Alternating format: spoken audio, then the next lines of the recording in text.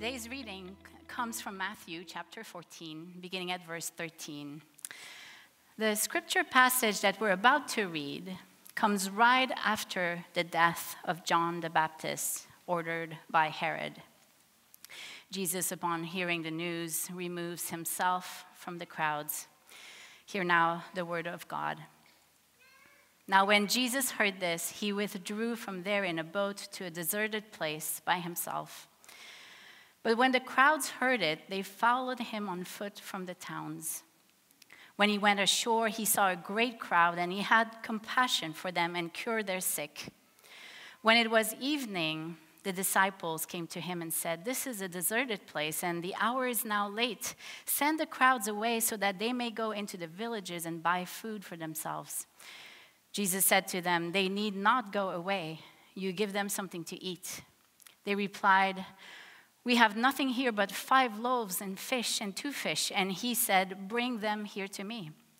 Then he ordered the crowds to sit down on the grass. Taking the 5 loaves and the 2 fish, he looked up to heaven and blessed and broke the loaves and gave them to the disciples. And the disciples gave them to the crowds. And all ate and were filled, and they took up what was left over of the broken pieces, 12 baskets full. And those who ate were about 5,000 men, besides women and children. This is the word of the Lord. Let us pray. God, be in our listening. God, be in our understanding. Amen. Fred Rogers, as many of you know, was a Presbyterian pastor who fed large crowds of little ones every day on television. The gentle host and producer of nearly 900 episodes aimed at positively shaping children's lives by giving them some self-confidence and teaching them about kindness. I found this little story that Mr. Rogers wrote about renewal. I quote, "It's important to know when we need to stop, reflect, and receive. In our competitive world, that might be called a waster of time. I've learned that those times can be the preamble to periods of enormous growth. Recently, I declared a day to be alone with myself. I took a long drive and played a tape. When I got to the mountains, I read and prayed and listened and slept. In fact, I can't remember having a calmer sleep in a long, long time. The next day, I went back to work and did more than I usually get done in 3 days. I wrote in a song that in the long, long trip of growing, there are stops along the way." I wish Mr. Rogers was still here and in charge of television for our young ones. Many of us, I suppose, have experienced caring for young children, and it was a long time ago for me. When my 2 girls were very little, I remember it being like a full-time job except unpaid and with no weekends and no evenings off. It was around-the-clock care. And after the toddler phase, I was just so grateful for the season when I began to finally look up at the sky for more than 10 seconds and being so in awe at the world above the ground because my field of vision for a while had been mostly limited to what was happening below the height of my kitchen counter. Because with toddlers and crawling babies, accidents are continually around the corner, and one must constantly have eyes glued on the little humans who are discovering the world with no fear and no understanding of danger, and who believe that orange markers and Vaseline belongs on the wall within 30 seconds of being unsupervised. Not easy to function on little sleep, too much caffeine. It's quite a season of life. Parenting little ones is wonderful and tiring.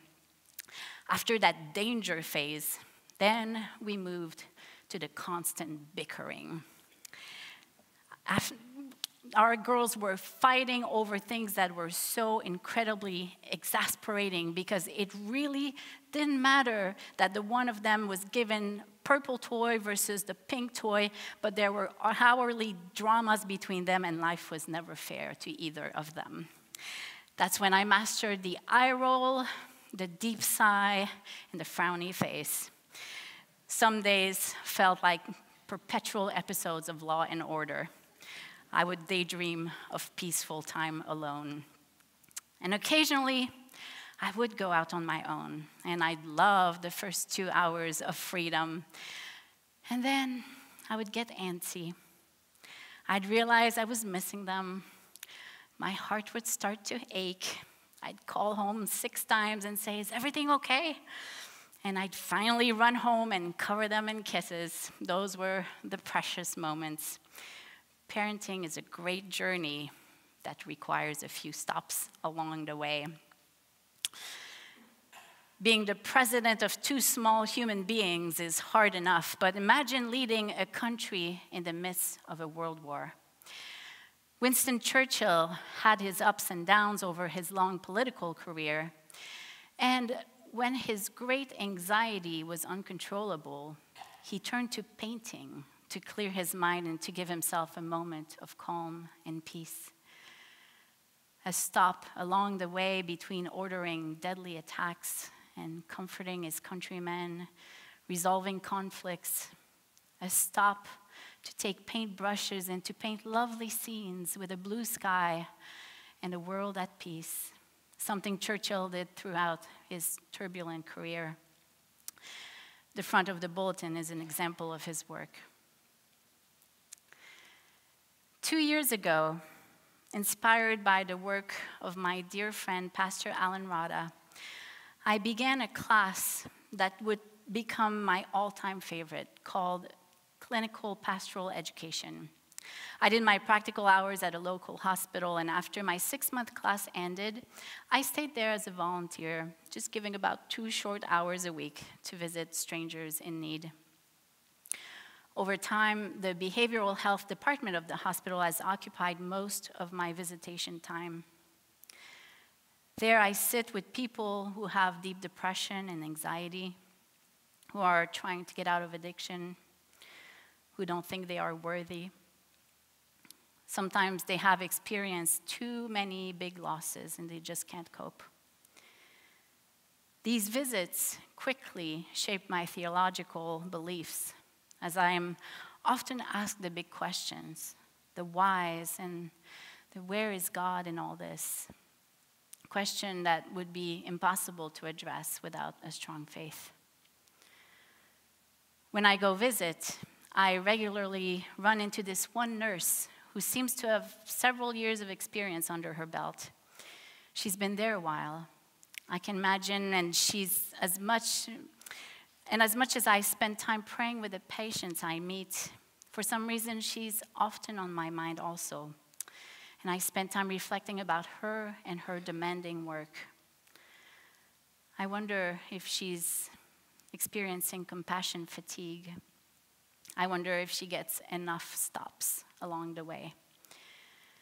Maybe it's because my mom was also an evening shift nurse in the emergency mental health portion of a busy hospital, and I've heard a lot of stories from her. But for some reason, I just think about this woman a lot.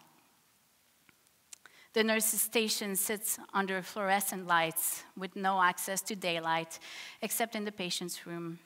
The environment is sterile. The wall color is calming, but it just doesn't feel like a bright and sunny place that makes one want to run to work every day. I think about her and how it is for her watching new people come in almost daily with anxiety and depression, addiction, sadness, all desperately hoping to find a beam of light in their dark world, hoping for rest from life's challenges, and which are sometimes situational and sometimes caused by poor brain chemistry. These people come in for renewal, for a little stop along the way of a long life. I know this nurse has seen it all, episodes of paranoia, attempts at suicide. She has gotten used to hearing crying coming out of the rooms almost daily. She spends part of her time handing out medication and making sure everyone on the floor is safe and fed. She also sees them improving and going home with new tools. When I arrive there, she is often busy filling out reports on the computer. This is a wonderful place for people to find hope, healing, and relief, but the despair is also very palpable. She perhaps has become numb to the crying and to the panic attacks. And then I wonder how excited she was when she graduated from nursing school. Did she celebrate with her friends and her family when she got this position? Was she beaming with pride at the thought of making a difference in the mental health world? And then I wonder where she is today. She might be perfectly happy, but my sixth sense tells me that she's tired. So I pray for her. I pray that she gets to have many stops in her journey of caring for others, of feeding thousands with her compassion. In the long trip of growing, there are stops along the way. Jesus' miracle in this story is the only one that's been told in all four Gospels, and a story that we all know very well. Anytime information is repeated in the Bible, it gives us the clue that it carries a very significant message. The version as written in Matthew gives fewer details than in some other accounts, but it appears that Jesus has been teaching and healing relentlessly up to that point, always caring for others. I imagine that his battery might have been a bit low. He had been giving, and giving. The news of John the Baptist came to him in the previous verses, and the author of Matthew is sure to include Jesus' need to get away upon hearing this news. Up to now in that book of Matthew, Jesus had not gone away by himself often, except from his time in the wilderness. So we can only imagine his profound grief and possibly even the reminder that suffering was waiting for him as well. So Jesus withdrew to a deserted place. And when he came back, he found himself among large crowds who had also followed him to a deserted place between towns. The deserted place was filled with people who were hungry for his teaching, hungry for his healing powers, hungry for his presence. The deserted place is mentioned twice in this short passage, and again, repetition matters. It was the disciples that got the bread and the fish, and it was them who distributed it. They were important participants in the miracle. Jesus' community mattered. He did not do it alone. From his refueled soul, he fueled large crowds through the hands of his disciples. Some of you know too well the demands of caring for your loved one. Accompanying a spouse or parent through a long disease requires resilience, patience, and infinite love. Such was the case with a woman I will call Susan, who had been watching her husband of 62 years battling terminal cancer for the last 6 months. She knew that his days were counted. She just did not know how many were left. It could take a long time or go downhill quickly. Susan and Bob had always been very close and had raised 3 beautiful children who were scattered across the country, living busy lives. Susan was determined to make each day count. She cooked a lot, always trying to offer Bob his favorite meals, even when he could barely eat. She stopped seeing her friends, dropped out of her volunteer activities, and focused her life on Bob and his appointments. The cancer affected Bob in an unexpected way. The gentle, kind, and soft-spoken man was increasingly angry and unhappy. He did not receive very well his wife's loving care.